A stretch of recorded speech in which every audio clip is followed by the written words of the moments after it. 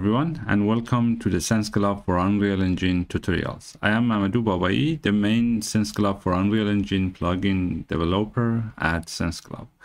In this video, we are going to see how to install and set up the SenseGlove Unreal Engine plugin on GNU Linux, and also how to check out the SGPlayground example projects for both Blueprint and C++ from the SenseGlove Azure DevOps repositories on GNU Linux.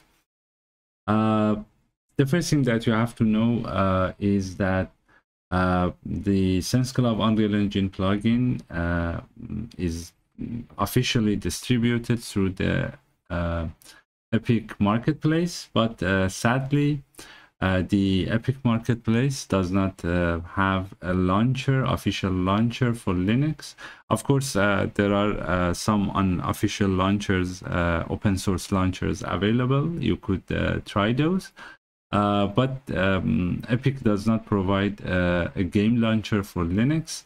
That's why you have to either download the SenseGlove Unreal Engine plugin on Linux using the Epic launcher, which we have another tutorial for. You could go check out that one.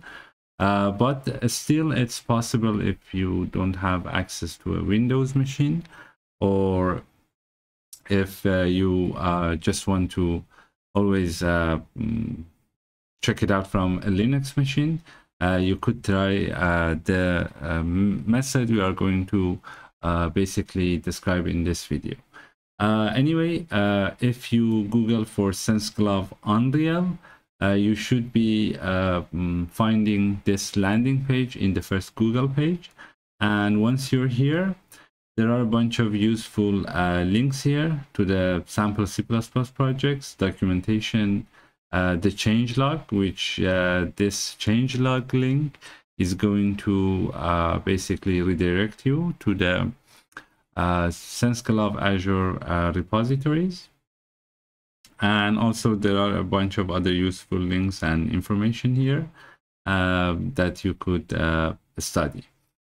Anyway, let's just click on this changelog. If we click on this, Epic is going to warn us that this link is not a marketplace link, an Epic Games link, so it's an external link. Don't worry, it's just a warning, and you could just click continue. So after this, you will land in this changelog. And here you could always keep track of the changes that happened over time, and the changes that might be still unreleased. Since we are on the dev branch, I'm going to explain the branches in a bit. But yeah, basically this changelog is where you could keep track of all the changes and the active development that is happening inside this repository. Anyway, if you come here on the left side and click on the files, you should be seeing the source code for the plugin. And one important thing is like you could, as you can see here, there's a platform support matrix. These are currently the latest versions of the engines that we are supporting at the moment with the latest version of the plugin. Of course, we used to support the older versions, but they no longer receive updates and maybe lacking features. Also, in addition to that, there's one important thing that you should be wary of. There are a few branches on this repository. The one that is master, I don't recommend to usually check this one out because it just changes depending on which version of the engine at the moment is the stable version. For example, for the time being, 5.1 is the stable version, so this branch is up to date with the 5.1, but once 5.2, which is now in preview 2, and it will probably be the next stable release in a few weeks, the master branch will switch to the engine version 5.2. And also there's a dev branch. The dev branch is always the latest stable, unstable version. Like in this case, it's 5.2. And once 5.3 is publicly available, and even though it's not stable, the dev branch is going to basically track 5.3 of the engine. But you should always check out the branches with the numbers. Like for example, if you are using Unreal Engine 5.0, you could check out this branch, or for example, if you are using Unreal Engine 4.27, you should always first click on this branch. For the sake of this tutorial, I'm going to check out version 5.2. This is the version of the Unreal Engine I have installed on this machine. So I am going to first click on this. And as you can see at the top of the screen, it's going to show me its version 5.2. So always please keep in mind to check out the correct branch. Why this is important for both also this is important for not only the plugin but also for the samples as well, that you always check out the correct branch. Why? Because Unreal Engine, sometimes we ship binary assets with the plugin or with the samples, and since Unreal Engine binary assets are only forward compatible and not backward compatible, you might get errors and run into all kind of issues that and the engine will not give you a clear error message, so the plugin or the samples might not work for you. So that's the first thing that you should probably be checking if you run into issues, and usually it's a common issue. So let's go back here, make sure we have branch 5.2, and once that is done, I'm going to click on this three dot or hamburger menu, and I'm going to just hit the download button. For the sake of this tutorial, inside the home folder, I'm going to create a folder and name it tutorial, and inside here I'm going to save this file as SenseGlove Unreal.zip. It may take a while for this to download, and in the meanwhile, let's go and check out the example C++ and Blueprint projects. Again, we are seeing the same basically warning from Epic. I say continue, and as I said, it's just if you come here in the file section, again you see the same branch structure.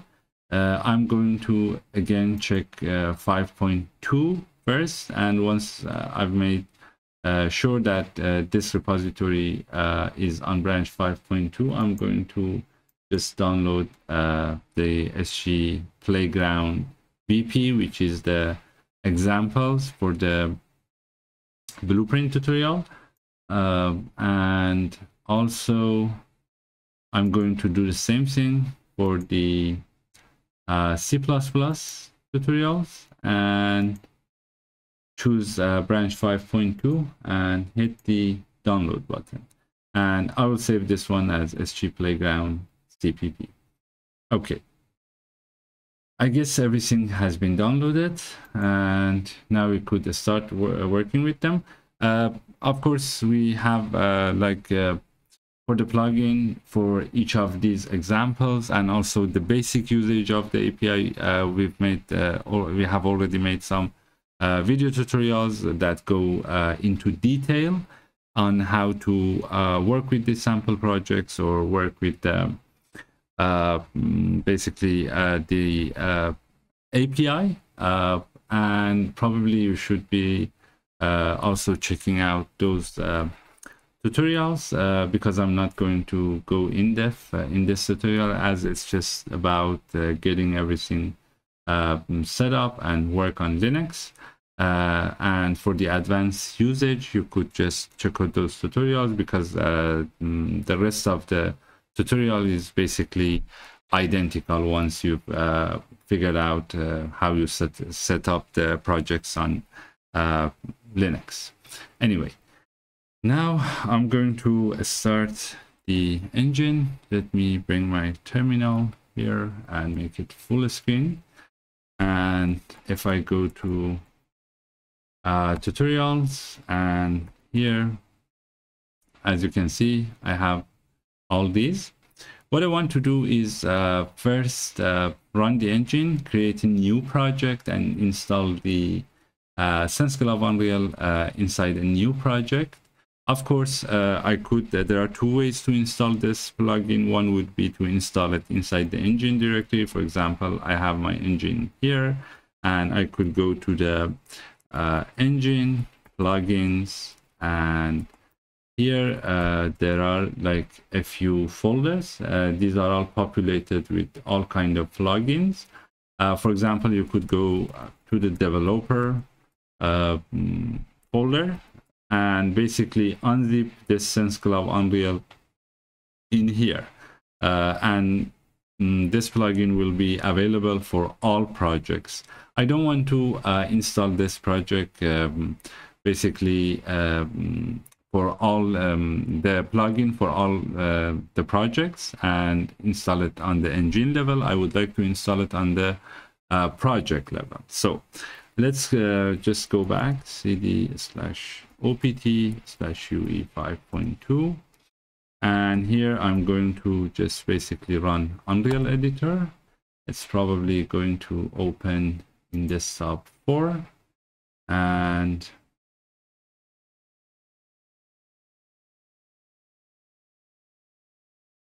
once it's loaded, I'm going to create basically a new game project. Let's say I'm going to create a blank project, and I'm going to choose C++. Of course, you could create blueprint projects as well. And I'm going to basically create this inside tutorials here, the tutorials folder. If I come here, yeah, this is the tutorial folder, and I'm going to call this example CPP, and just hit the create button. It's just going to create a new project for us. And okay, now we have the project. It's just created like all kind of project files, like for example a make file, or I guess this code workspace works with some ID like CodeLight or something. But I don't need these, so I'm going to delete them. I don't even need the intermediate folder since it's going to be regenerated. It's safe to just delete it. So, but these are all the project files, like the config files, like the source files, the basic C++ sources, and the project file. So this is all we need. And if I go back to this screen here, what I can do basically cd /tutorials tutorial, and I'm gonna be here, and as you can see, I can just extract this here. I say unzip SenseGlove Unreal zip-d. Let's extract it inside the SenseGlove folder, as this is the name of the plugin, and this is going to extract this inside the SenseGlove. So this was the command to extract this, and as you can see here, now I have the source of the engine here. I can just cut this and what I can do, come here, create a plugins folder.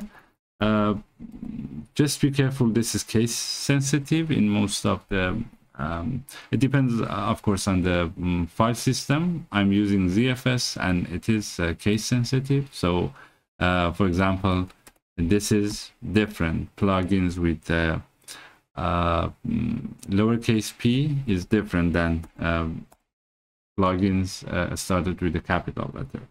Anyway, here I have the plugins and I have the SenseGlove now here. Now, there are two ways to build this, because you cannot just simply open up this project. You have to build it. One is through command line, as we can see in a bit, and one is through using an IDE. Either of those I didn't need to do that. And I guess now what I can do is going to basically the engine folder to show you how you can just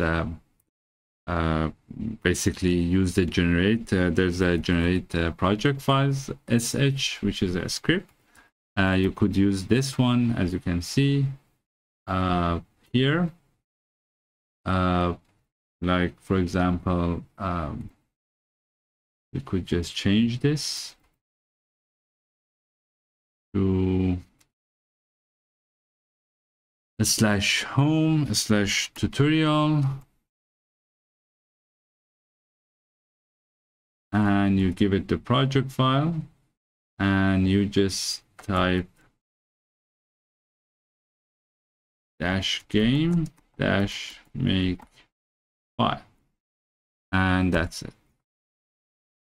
This is the command that you need to generate a make file for this project, and also with support for the game by passing -game.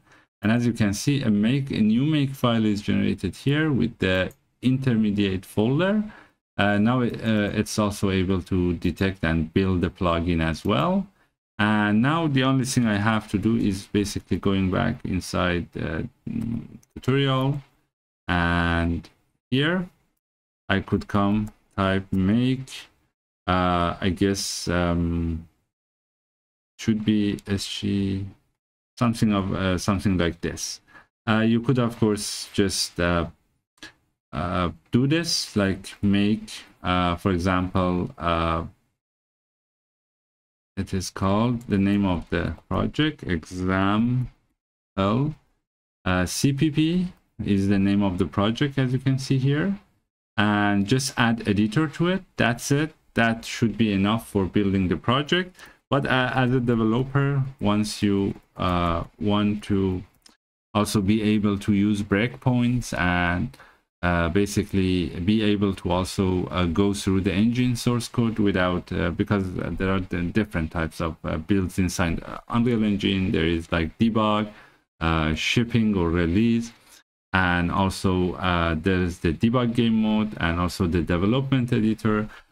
Each of those give you some abilities, but usually as a developer you want to build the debug game or debug game editor mode. But yeah, for the sake of simplicity, we could just type this, make example CPP editor, and what it does is basically it starts building the project. And once that is done, our project is going to be built. And as you can see here, there will be a binaries folder, and inside this binaries folder is just going to generate the project binaries, so later on we could use it to open up the project.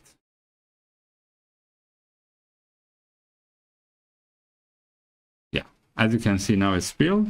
Now I can just go here, UE, yeah, actually this is the command that you need, but also, as I said, I didn't build the debug game variant. I could just simply stick to this one, to the Unreal editor variant. And here I'm going to basically give it the example project. This is like an optional parameter, enable high DPI, because this monitor I'm on is a high DPI monitor. So I will pass this, otherwise I will get really a small menus, which is almost unreadable. So yeah, keep that in mind. Now it's just going to, as you can see, here are also the binaries that are generated for us. Now we should be able to, this is the content browser. I'm going to close this. Okay. Now, once that is loaded, I could always go to the edit, to the plugins menu, and here I could just simply look for SenseGlove. As you can see, it's enabled now. If it's not enabled, you have to check it, close the editor, and reload it. It will be loaded. And also, yeah, you could click on the documentation. It will going to redirect you to the documentation or the support or other links that you could also use here. But anyway, let's just test, run a simple test to see if the plugin works or not. I'm going to use Blueprint for that.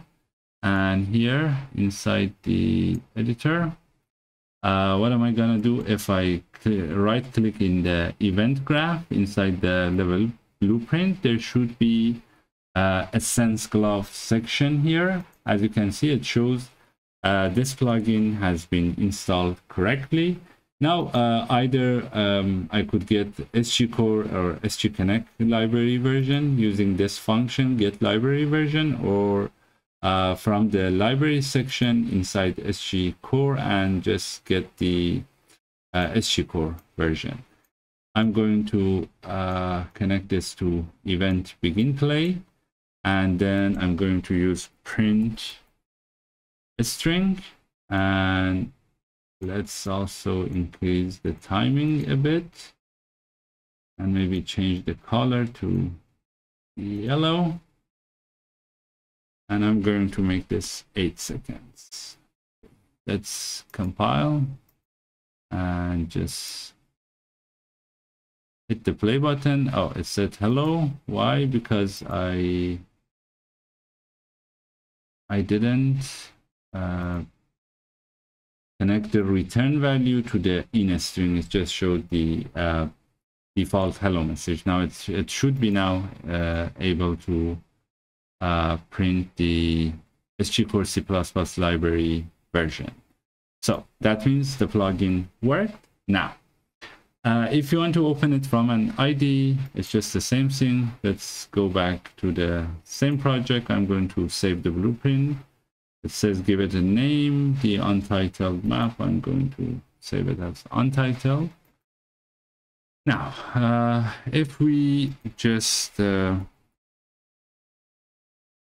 go back to the same folder, example CPP, I'm going to delete the binaries, this data drive cache, intermediate, save, and basically all those temporary files that were generated for us. And as you can see, I still have the plugins here, SenseGlove. I'm also here going to delete these folders as they will be regenerated again. But this time I want to use an IDE like Unreal, like JetBrains Rider for Unreal Engine, to open this project and basically start using it. So I'm going to another screen. I'm gonna run Rider, and then I'm going to hit open, and here I'm going to basically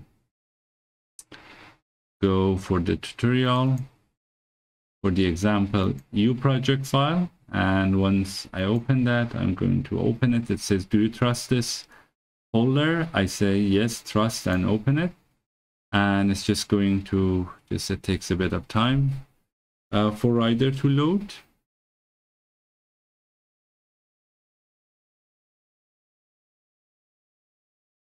And as I said, like the default build mode is usually the development editor, but because I want to be able to basically put breakpoints even inside the engine source code, and without actually running engine in the debug mode, which is much slower, I usually prefer to use the debug editor basically build type.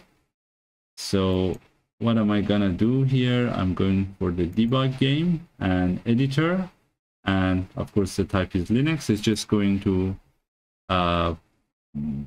add all the necessary parameters for building the project. As you can see, this is the example project, and our SenseGlove project is here, and it has 18 projects inside itself, and it's all loaded. But just to be sure, make sure that you have because by default it's not going to choose the right project.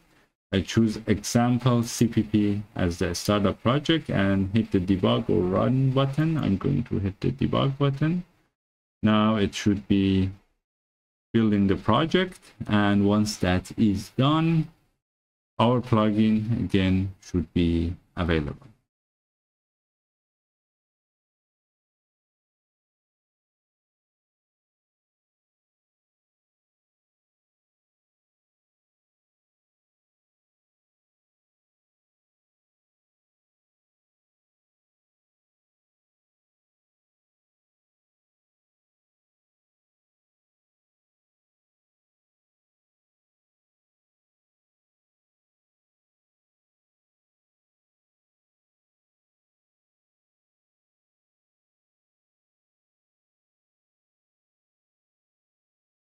And also just note that once you as you can see, it's just like built 3 other files for me. Usually if you switch from the development editor to debug game editor, you don't have to rebuild the full engine source code, as opposed to the other modes, like for example debug or shipping, which usually require a full rebuild. But here the debug game only rebuilds the game and not much of the engine. So it's now successfully built, and it's just going to open in workspace 4 for me.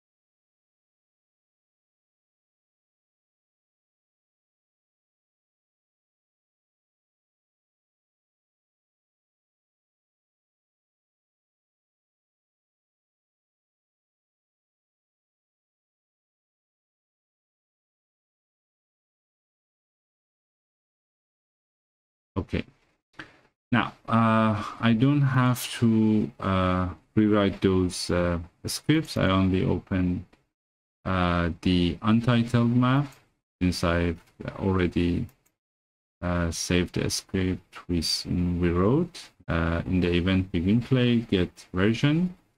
And if I go back to the main editor window and hit the play button, still the game should be showing us the SG Core C++ library version.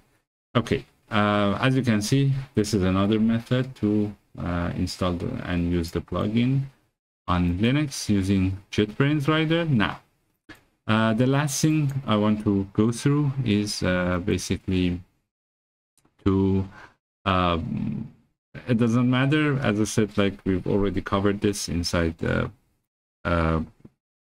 Windows using other tutorials, but anyway, I'm going to just extract the C++ tutorial and basically install the SenseGlove Unreal plugin inside this folder, this project folder, and just run it to see if it's able to find and run the plugin. And in order to do that, I have to first probably come to this folder here, and I'm going to say unzip SenseGlove SGPlayground CPP to SGPlayground CPP. I'm calling it this, and it's just going to extract this inside that folder. And let's just check this here. Close the rider and just go to the tutorial SGPlayground. As you can see, it already has the plugins folder once we did download it. And if we go inside that, we see instead of the plugins folder, we only see the SenseGlove basically folder. So what I have to do is I have to delete this file, because this is a file. Basically, why this file exists here is we use it for development. As you can see here on Microsoft Azure, if you check the content of the file, it's just like a SHA-1 hash. It just points to the to this repository, this repository SenseGlove Unreal, and basically we make because this is for development purpose, and if you check it out using Git, this file is going to be resolved to this repository, and it's going to also check out this repository as well as a folder, not as a file. But since we use the download as zip functionality, it just gave us the file, which is incorrect. It's just gonna make the project fail to load. So we have to manually delete this file and instead extract the SenseGlove Unreal plugin folder and bring it here. So I'm going to delete this file, and here I go back to the terminal. Again, I'm going to unzip SenseGlove Unreal here into the SenseGlove folder. And once that is done, I'm gonna go 2 folders up, and here is the extracted folder. We basically did extract this. I'm gonna cut this, and I'm gonna come here. We deleted the file. We are going to replace it with the SenseGlove folder. So now everything is ready. We could use the command line to generate this the project files, or again we could just directly load this inside Unreal Rider, and I'm going to exactly do that. I'm gonna be here, and I'm gonna choose SGPlayground CPP. Trust and open. It might take a bit, and let's see why it failed.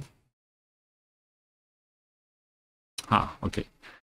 The reason that it failed, actually, it's good that it failed, because Unreal Engine usually and Rider handles like the engine versions and projects a bit differently. Why? We will see.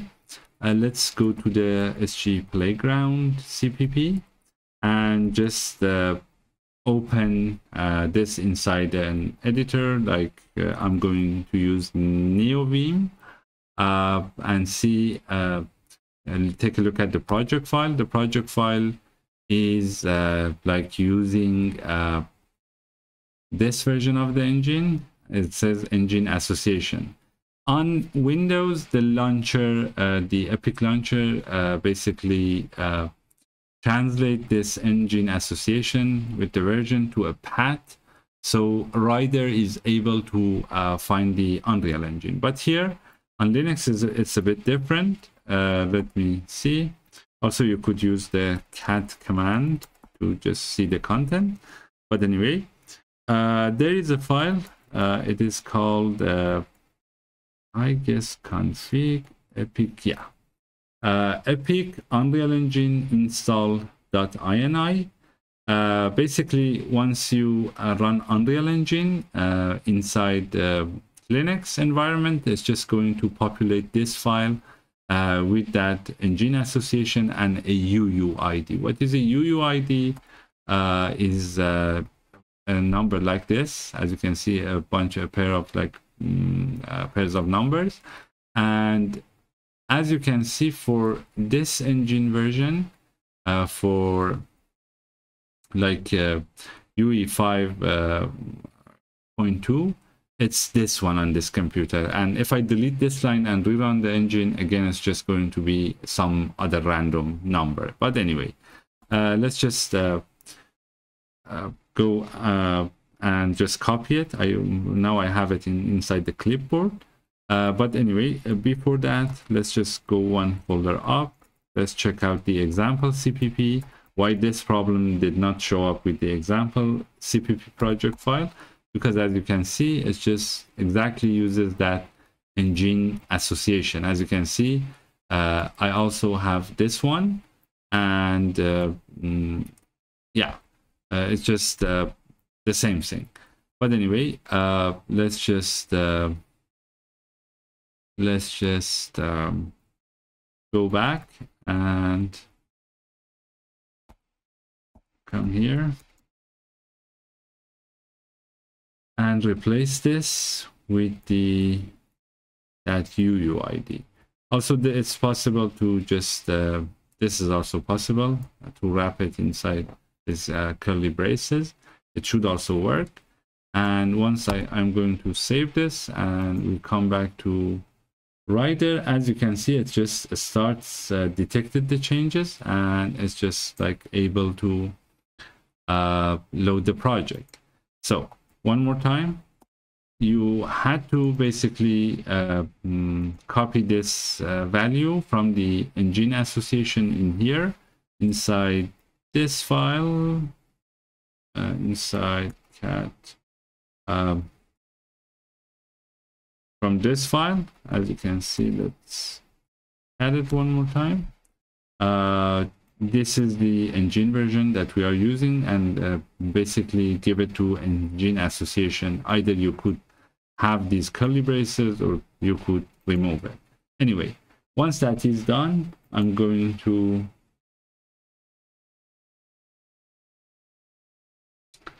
just run the project, and it may take a while to build and run the project, but hopefully there should be no more issues.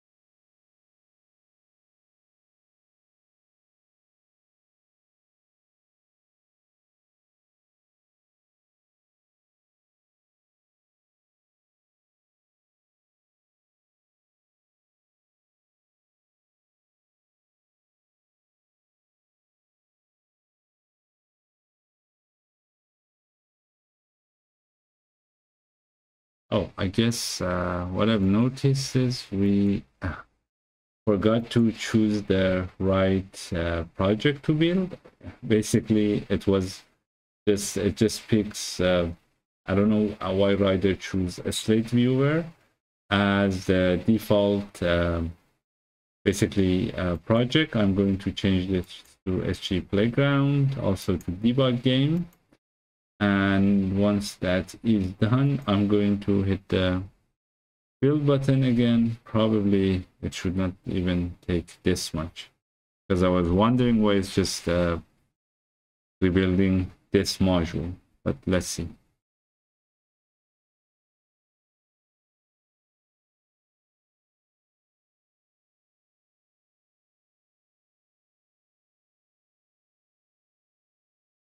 Okay, now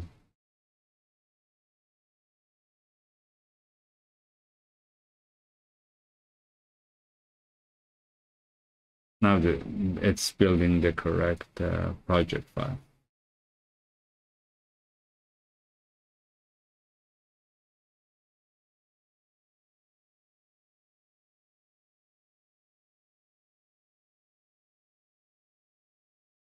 And also please keep in mind for running this project, because this is a sample project that requires actually you to just run to connect a glove first, and then basically work with that glove, retrieve data from it, or send haptic commands to it. In order for that, you have to install SenseCom on Linux. If you go to SenseGlove documentation, and here you basically search for Linux, you have to go to this connecting devices, and once you go there, as you can see, it's just here, connecting devices, and here there is a guide for Linux, and here we have explained how you could use basically software called Blueman to connect to the Bluetooth and run SenseCom. I'm going to show you in a bit, and basically communicate with the glove. Some people reported they have like issues with the Blueman. I'm going to basically create another tutorial for that, so you could use the Bluetooth CTL, which is a command line tool, and also I will provide a set of scripts in order to just connect and disconnect to the glove using those scripts as an alternative to Blueman if you have any issues using that. But anyway, it's just let's run the Unreal Engine first, verify our plugin has been installed, then I'm going to run SenseCom as well. And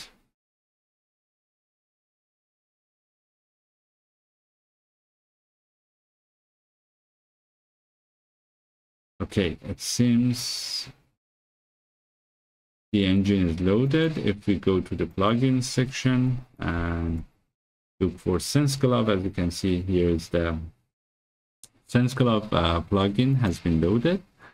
And once that is done, I'm going to just run this project, and as you can see, we get this menu, and it just as input, it accepts numeric keys from 0 to 9. For example, if I press 0, it's just going to show this menu, and if I press 1, it's just going to print the SG Connect and SG Core library versions. This sample, of course, is done in C++. As I said, there's another tutorial that is going through the source code for Blueprint and C++ in details. You could check that out. We made those tutorials for Windows, but it's identical on Linux as well. And now I want to get the glove. So definitely if I press 2, it just says fail to find the glove. Now, let's see how you can use the Blueman. I'm gonna come here and type Blueman Manager. And here I already have my glove paired. I'm going to completely remove this. Sometimes if you, for example, connect a glove to an Oculus Quest or connect it to a Windows machine, even though it's already recognized here because the pairing code has changed, it's just not going to connect. So the solution is ultimately to just remove this. And also for this to work, you have to be part of the Bluetooth group, and maybe on other distribution also it's just required to be like other groups like dial out or something to use the serial port.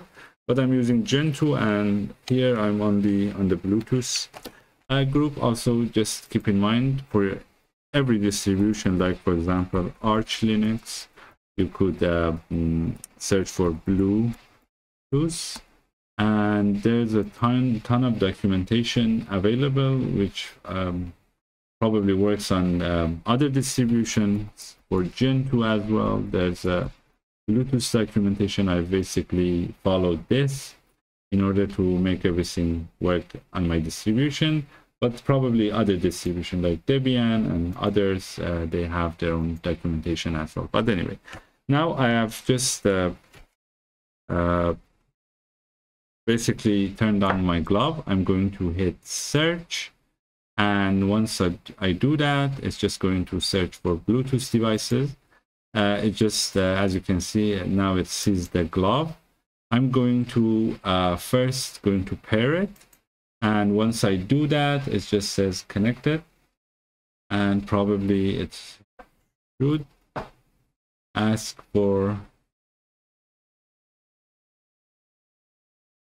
a confirmation code. Yeah, as you can see, it says do you want to pair it with this confirmation code? I say yes, and once that is done, just trust the glove.